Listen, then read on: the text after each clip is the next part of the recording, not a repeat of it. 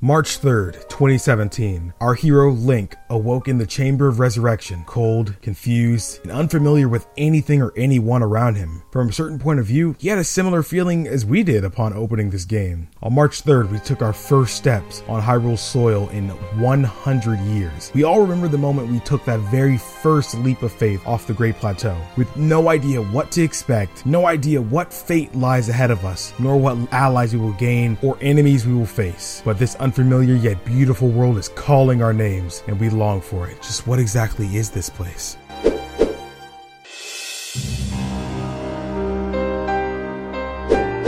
One year ago today, 2017's Game of the Year was released as it was the beginning of a journey that changed many of our lives. There are many ways to experience a video game, especially one like Breath of the Wild. You can go the route of doing the main quest and completing the game as normal, or you can explore the worlds the developer created and see all that this magnificent world has to offer. The side quests in Breath of the Wild show you a whole hidden factor of the land of Hyrule that a big portion of its players don't experience, mainly for reasons such as side quests in open world games are a hassle and out of the way. But to those who took the time and experienced these quests and met the characters, learned their stories, met their families, helped them become better people, find love, build a town, and so much more. 1 year later, Breath of the Wild currently has 2 DLC packs, one being the Trial of the Sword pack that included numerous things other than what's just in the title, such as numerous costumes such as the Phantom Armor, Majora's Mask, Midna's Helmet, the Korok Mask, and more that all aid Link in different ways. But clothing isn't the only thing that came along with just Pack 1. It included Hero's Path Mode, Master Mode, the Travel Medallion, which allows you to place it wherever you'd like and be able to fast travel back to that exact point, instead of having to fast travel to stables or towers per usual. Winter 2017 added the Champion's Ballad DLC. That added much more as well, such as the one-hit obliterator challenge, to where you have to pretty much go along the entire Great Plateau again and beat all the enemies in each area. Though you can beat them all in one hit, they can do the same to you. And of course, new clothing that will aid Link are inside this pack as well. It really gives players the desire to revisit and rediscover areas previously traversed already, and even upon completing the Champion's Ballad, Link can obtain the Master Cycle 0.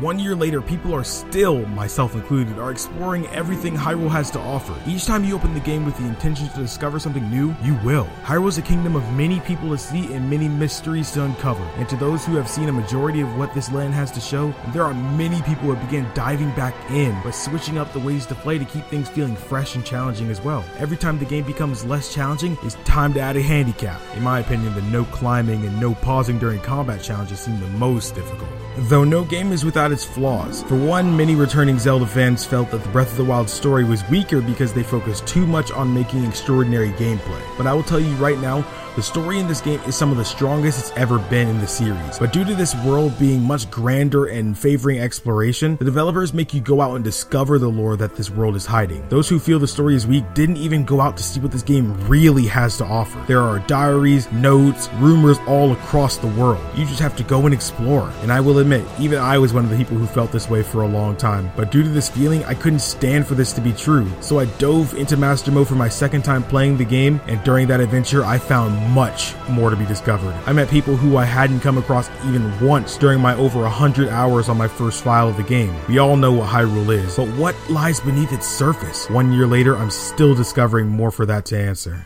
1 year ago, I embarked on a journey that changed my cognition on what Zelda games are supposed to be like. I embarked on a journey to save the world and all the people in it from a great evil that wants nothing but to watch people suffer from above. I live streamed this game 1 year ago today, and I alongside you guys experienced these moments together, and I couldn't be more grateful for those who got to be there. If I had anything left to say on this topic of Breath of the Wild, it would be that to those who have played or even haven't played, to pick this game up again and experience it anew. There's much to discover and many questions to answer. If you enjoyed and haven't already, hitting the bell after subscribing will make sure you never miss a video again. Thank you all so much for watching and embarking this YouTube journey with me. My name is KingdomAce, and remember, my loyal knights, to always look skyward.